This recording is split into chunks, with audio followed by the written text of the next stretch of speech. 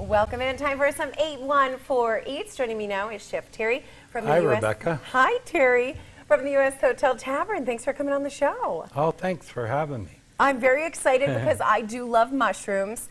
I've never had drunken mushrooms, but it sounds right up my alley. Yeah. So what do we got going on here? Yeah, this is appetizer, and we serve it at the U.S. Hotel.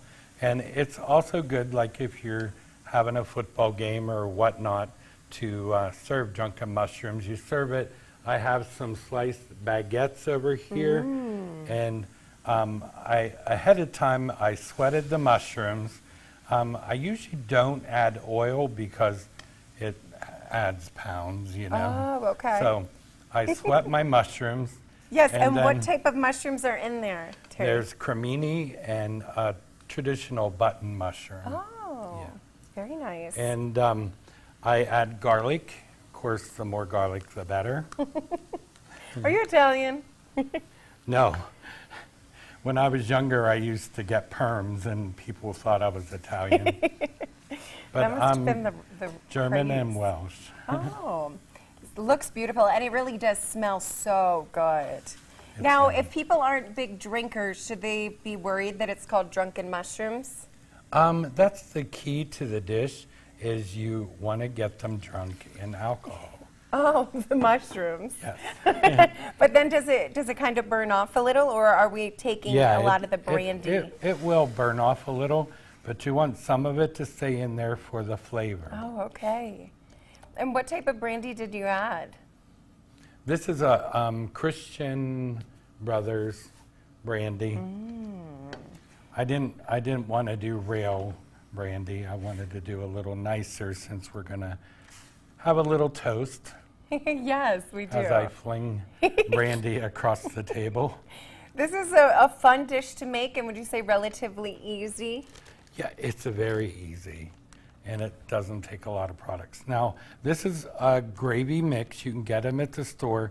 This one I got at our purveyor. Okay. And you just dust a little across the top. Nice. And you work that in. What you want to do is have it thickened, because then we're going to add heavy cream to it. Ooh. And that will thin it out a little. Now that sounds right up my alley, that part. Adding the cream. So I love a good cream of mushroom soup, so this is kind of taking those flavors and just adding even more mushrooms. Yes. And then with the baguette, I can only imagine. Yes, if you're ever at the U.S. Hotel, try our mushroom soup. We'll have to. And see how it's thicker, almost to the point of being a little pasty, because then you're going to add heavy cream. And you want to add enough, and previous I should have added the thyme.